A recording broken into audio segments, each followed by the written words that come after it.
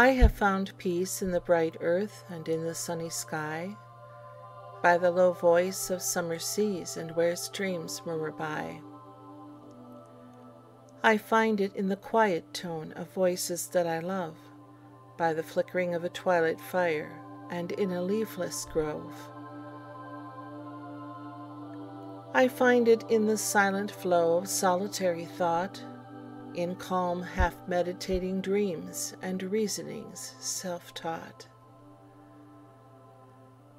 But seldom have I found such peace as in the soul's deep joy of passing onward free from harm through every day's employ. If gems we seek, we only tire and lift our hopes too high, the constant flowers that line our way alone can satisfy. Peace by Reverend Henry Alford.